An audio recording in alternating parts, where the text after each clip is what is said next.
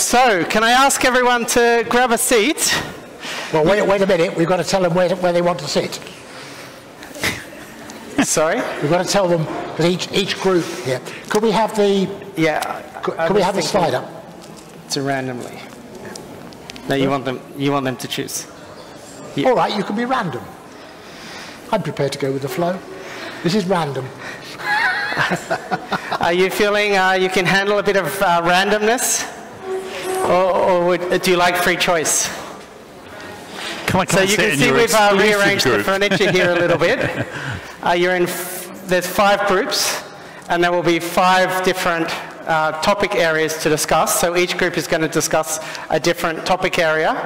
And then there's also some people online that we're going to give them free choice to choose which of the 5 areas they can discuss. I'm going to, Paul, if it's okay for me to hand over to you to just explain the introduction of can we have the slide with the topic areas? And the focus here is about ideas and actions that can be taken, I guess, now in the context of what Portugal could do here with recycling and this whole area. What we're doing is we need 5 groups, so we're going to split, which is the biggest group. So we're going to split this group into 2. Essentially, what I want you to do for 20 minutes till past is to think about, we want to get a project going on plastics recycling in Portugal. You heard from Adrian about the technology, you heard from Inez about the politics of this, you heard from me about various aspects. So for those who understand, what we're talking about is critical success factors. So when you run a project like this, what are the critical things you have to handle? Because it isn't just, you can get one right, but if you don't think of the rest, you're in trouble. So we see at the moment 5 of those. So politics, Inez, very, very good on that. You know, politics is very important here. It's about government, local government, commission, and so on. You know, messages can get lost very easily. Key stakeholders. We talked about all the people who need to be involved to make this work. The brand owners, the plastics companies, the converters, you know, all of those people, they all need to work together here. Commercial. At the end of the day, this has to be a business. Maybe some of it is not for profit, but for example, you know, that there is a suggestion going around that collection, for example, and sorting of plastic could be not for profit. I don't know. We could see how that might work. Technical. One of the things we didn't talk about very much today is, if you've got plastic, whatever it is, you know, if it's an iPhone or whatever, how do you know what type of plastic it is? Is it polyethylene? Is it polypropylene? Is it polystyrene? And so on. You know, hands up, anybody who knows. In fact, it's all a mix. So what the Commission and 300 brand owners have been doing is coming up with something that's called the Holy Grail project. Sorry, could we push the door back again as we did? There? Could we get the, just to cut out the noise there as people chat away. So this is called the Holy Grail project, for those who know their Bible. And the idea is that every piece of plastic will have a digital watermark on it. So when it goes, it will have a high-speed camera, and as it goes through the process on the conveyor belt, the camera will go click, click, click, click, click, click, click, and that's polyethylene, polypropylene, that's polyethylene, polystyrene. And so it will go into a separate stream in order to be processed, as Adrian was talking about. And this is almost finished. This has been a project that's been running for 4 years. You can look it up on the web. It's called the Holy Grail project. And then finally, obviously, finance. So, which is the largest group here? I think we'll say at the back there. So we'd say, so let's start with you. Would you like to be the politics team? You okay with that? Right? Would you like to think about what are the politics of all of this? What what do we have to get right in terms of politics in order to get a project going? For example, does it matter whether the government believes in this or not? Does it matter whether the cities believe in it? That's the kind of thing that we need you to think about. So, second team here, key stakeholders. Who are the key companies, the businesses, the organisations, NGOs, for example? Who are the people who need to be, because this, everybody needs to come into this. With a project, I always think about if you're coming down from a railway station and it's a rush hour, and everybody is rushing up the platform to get that train to go home. And if one person comes down the middle, it's complete chaos.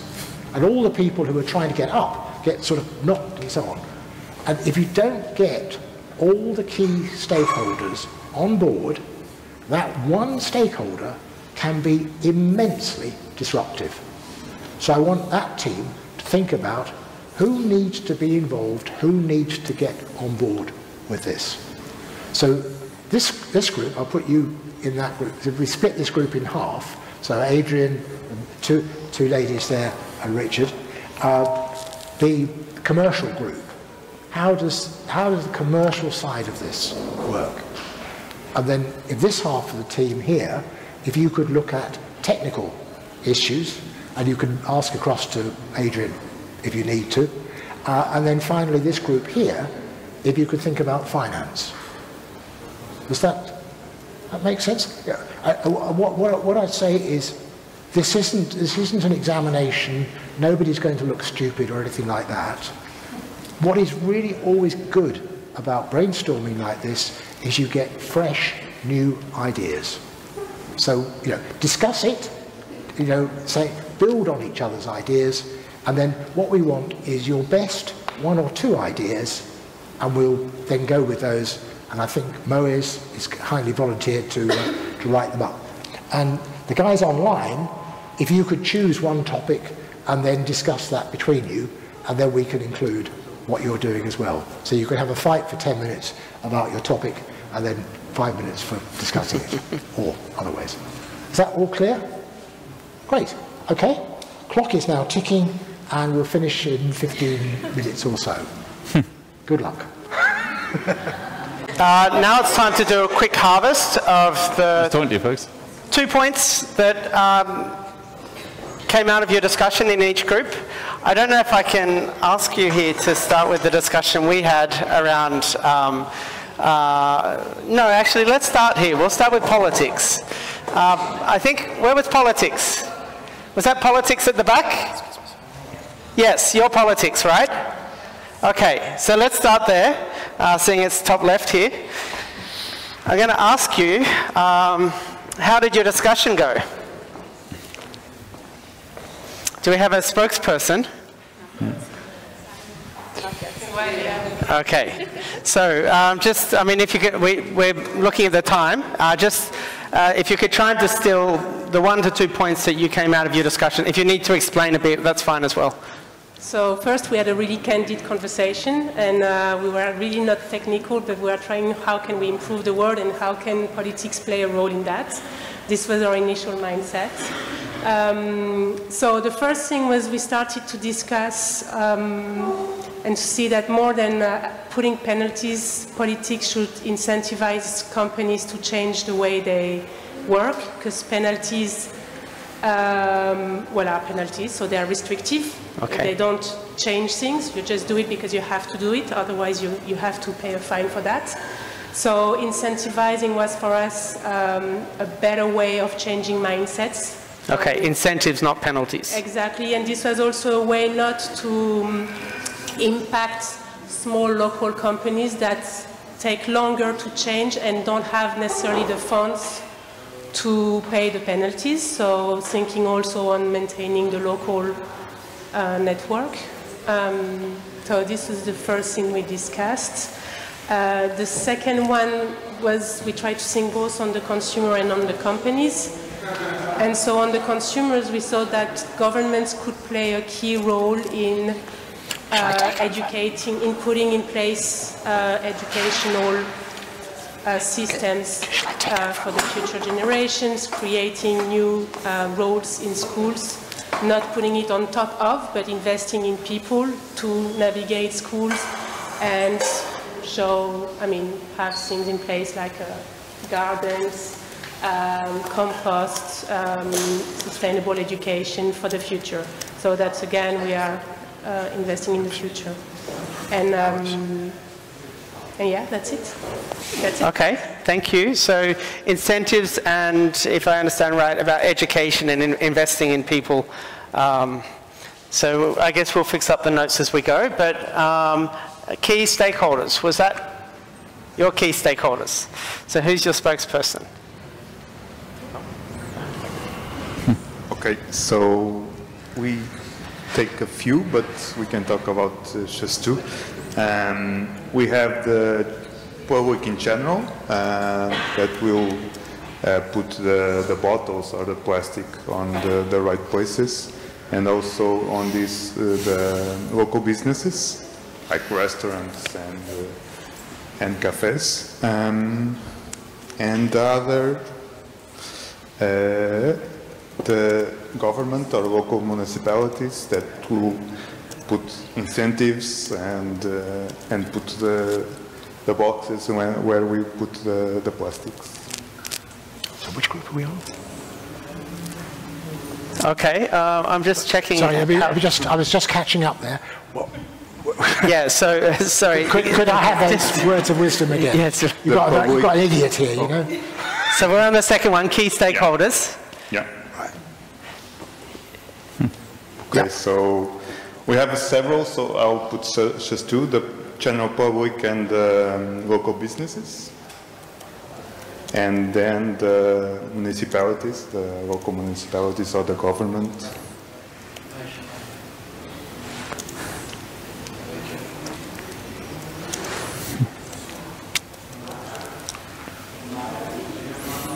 Right. Yeah. Yep, okay. Thank you. So there was a combination there. It was, so have we got a second? so the general public and local businesses was one. I think local government was the second, right? Yep. Local government was the second. Oh, I see, right. Yeah, Local yeah, government, the second yeah. one. Thank you. So commercial, yes. That's over here.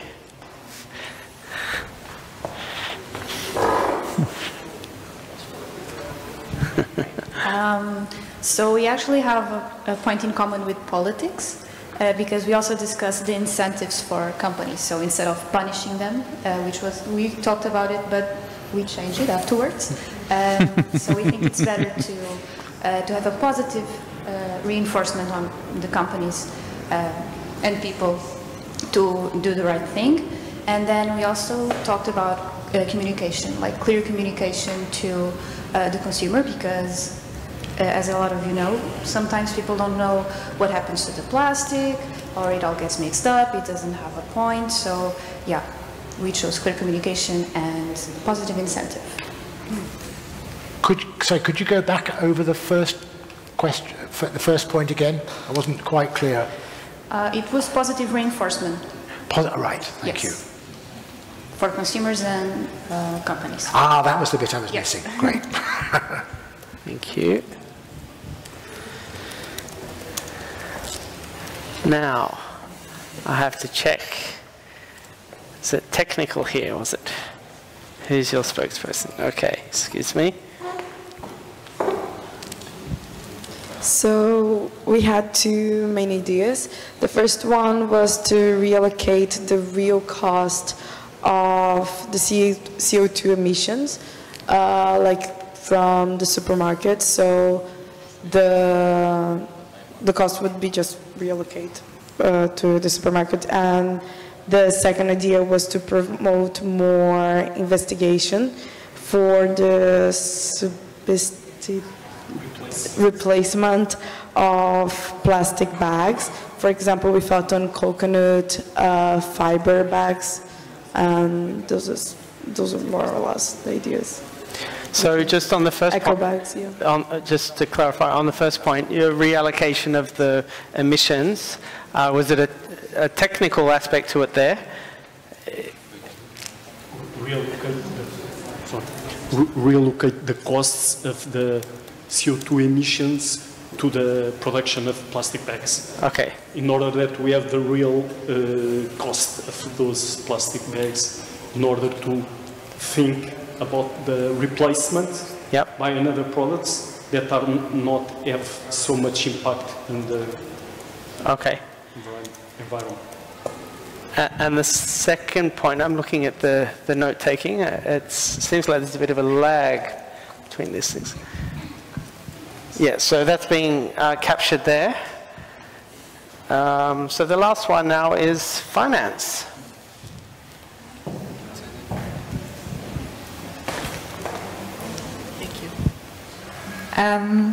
So we just had a last question or last point of discussion that came up while listening to everybody. The project, is it run by the government or is it a project from a private company? Question to everyone, I guess. So the main assumption that we took as a baseline is that the project itself should be profitable, because otherwise we would need huge marketing budget in order to make it run in a financially sustainable way in the long term. So the 2 points that we came up is, how do we find cheap money? We thought that donations would probably not be a good way of getting our project financed, because what came up was a lack of trust when it comes, not a lack of trust, but basically my new friend here said that in Portugal, within the tax scheme, people are already contributing towards recycling projects. So for her it was weird to say I would donate extra money to a project if I know that I'm already paying a tax that might be contributing to this project. So there we probably come back to what was discussed initially with language and the problem of trust. So we dismissed this option with the donations. However, we could still use the donations to, for example, fund other projects that ultimately contribute to our plastics recycling project, such as educating children on how such projects could be run. So now to the main points from the, well, if we look at the macro perspective, we would try to find funds for, I mean, there's a lot of funds that are being given out for startups, for young projects, so we would definitely tap into these type of funds, and then also try to attract external fundings from investors, but specifically look at investors that are thematically related to our project itself, whatever it may be, so that we can also have synergies coming out of this funding. I hope that... Okay, so funding in the startup space as well as from external funders, right? Okay. Any comments, questions? Anything surprising?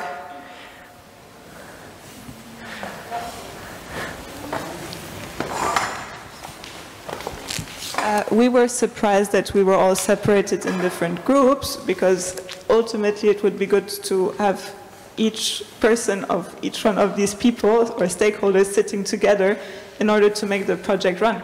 And in the answers or bullet points I think that everyone has given here, you can see, I mean, the incentives from the politics go with the finance money that we want from you and so on, so it's all interlinked. Yeah, well, sorry, that was exactly what we wanted.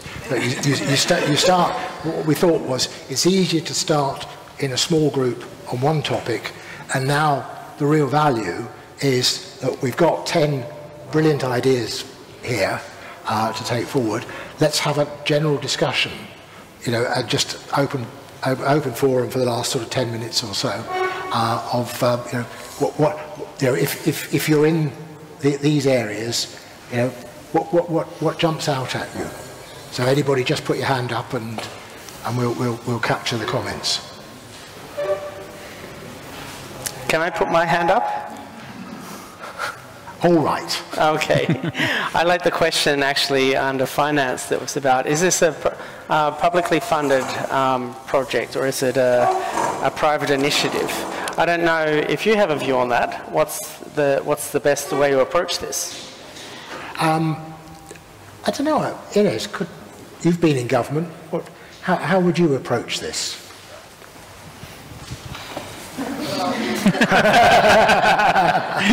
That's not a fair question. Did you like the way I did that? Did you like that? That's not a fair question.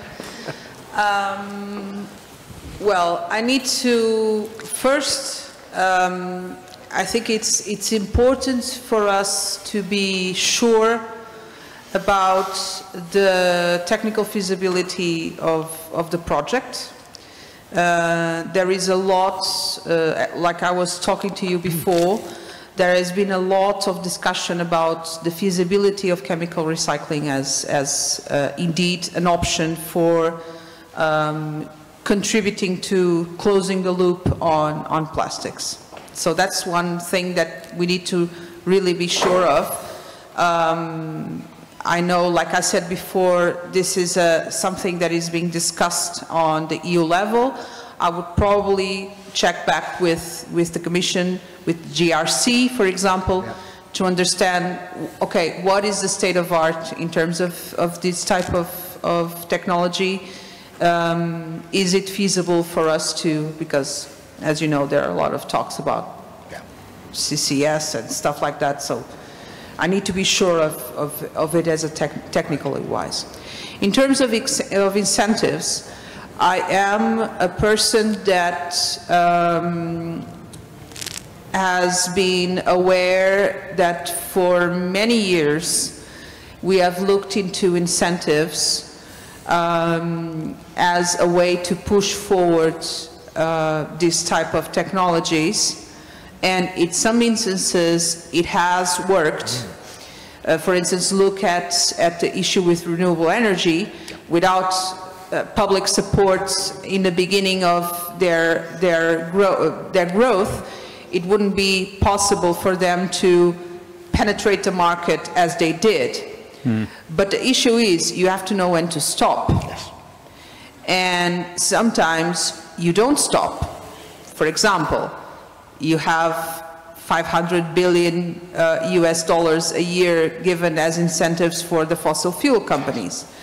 So we need to strike a balance between incentives, the things that we want to allow to become real and operative in a market, but we also have to have the other side. We have to have penalties for those that do not comply with that reasoning. And that is a very difficult balance to achieve. It's very difficult to convince a policymaker that you have to have both, because there is always the approach of, no, we need to be proactive, we need to be positive driven, you only convince, you know, you only catch flies with honey, not with vinegar. But I think that if we need to be faster in our approach to green transformation, we have passed the phase where we need to have a slow adoption. That's not possible. We need to have be much quicker. And to be much quicker, we have to have incentives, yes, but we also have to have strong penalties. Otherwise, so I was surprised to only see incentives like support training, incentives for companies to invest, all good, but it also needs to have some sort of either cap, obligation, for instance, in terms of recycling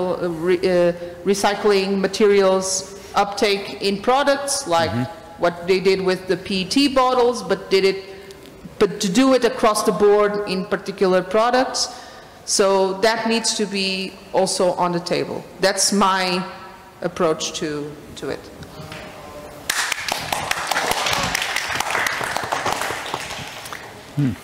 I almost think that's the brilliant summary, but please. I have a question. Do you think governments are currently penalizing or managing the balance between the incentives and the penalties hard enough in order for us to not stay in that phase of like, oh, slow adaptation, but get like to the next gear and solve the issue? It depends on the area that you're working on. There are areas where it is penalties are drastically needed in order to push the market to respond.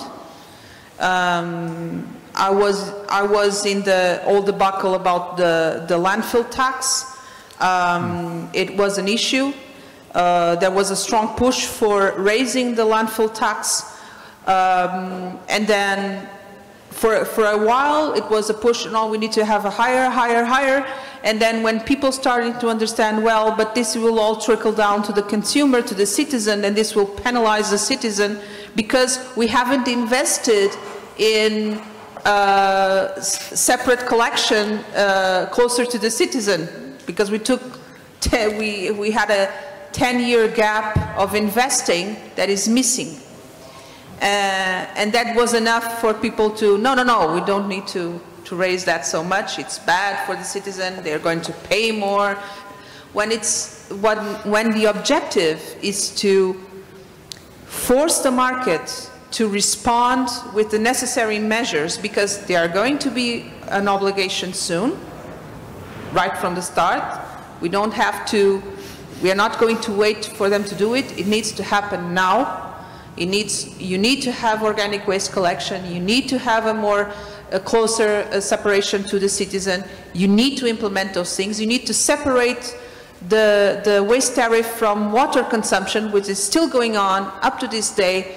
That's one of the first things that needs to go for people to understand that the amount of waste they produce has a direct link with how much they pay in the end. The deduction of recyclables, your effort in recycling has to be translated into the tariff. All those things needed to happen.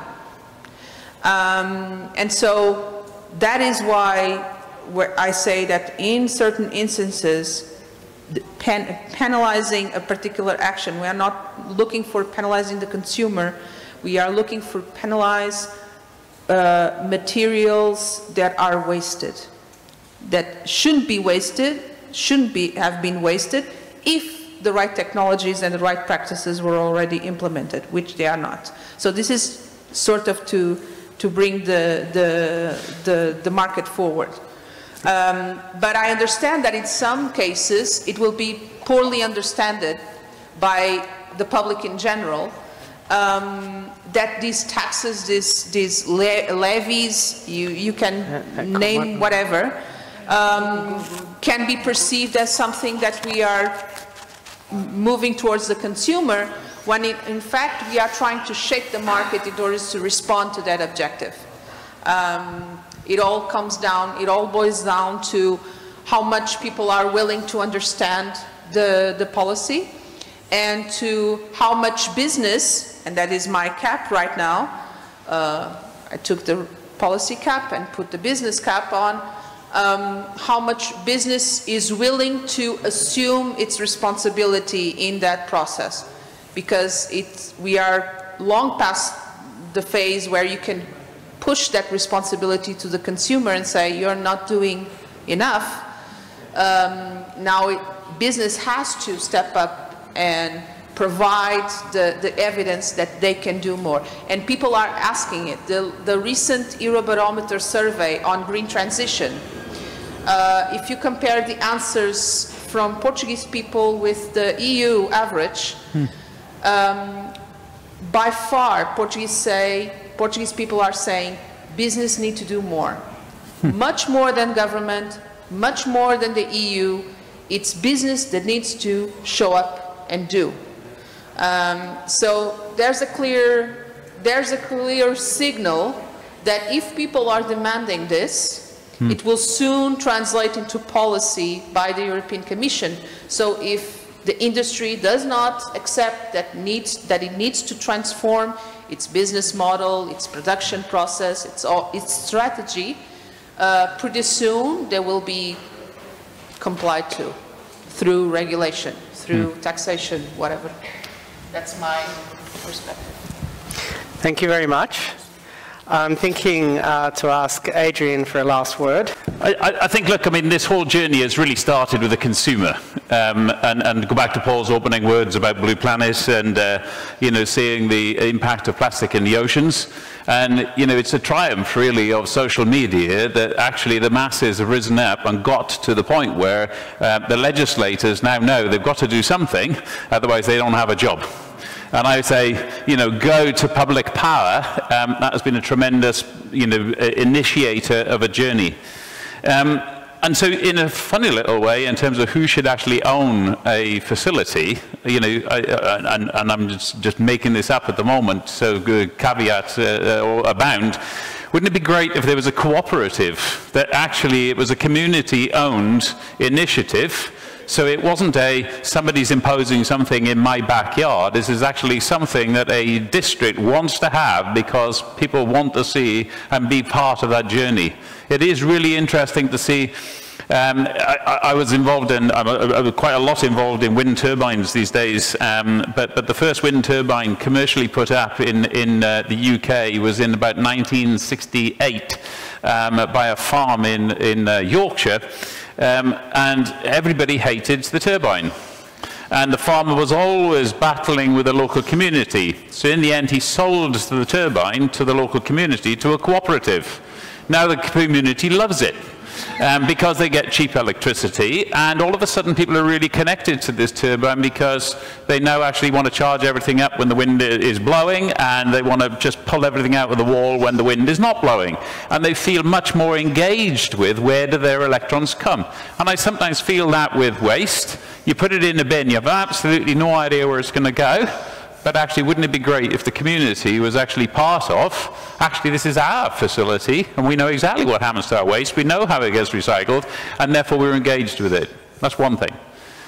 If you think about nascent industries, though, and we've just been talking about the incentives for renewable electricity, and I think they've played an absolutely fantastic role where contracts for difference or feed-in tariffs, whatever you want to call them for a moment, they took an industry that was not cost-effective, and it couldn't compete with the installed capacity, and they gave it a bit of a boost. What's really interesting now that wind and solar are the lowest cost forms of electricity, bar none. So over the last 9-10 years, they've come from being the most expensive way of making electricity, and they've come right the way down through the ranks. So you go, coal is still the same, gas is still the same, nuclear is ever getting more expensive. But actually wind and solar have just come right down. And so bizarrely now, when actually you look at incentives, the wind industry are now paying back in to keep the subsidies going on the fossils, which doesn't make any sense. But that's where policy needs to. So I think actually making sure that the politics actually does incentivize is actually essential to actually make the economics of this work, because at this point in time, yes, the economics just about work, but they really need a bit of a boost to make sure that you're going to get those ESG type investors that the finance group was talking about here. To get those to the party is going to need that type of boost to a nascent industry. But it's not that something that has to be subsidized for years and years and years. You know, my expectation here is it'll follow exactly like photovoltaics. 10 years later, it'll be everybody wants to do it because it makes financial sense. The joy here is an opportunity for Portugal to do it on a scale which actually allows everybody else in Europe to say, that's how you do it. Now that's the model that we want to adopt. And what a joy that would be. Thank you. Just one point, which in Portugal,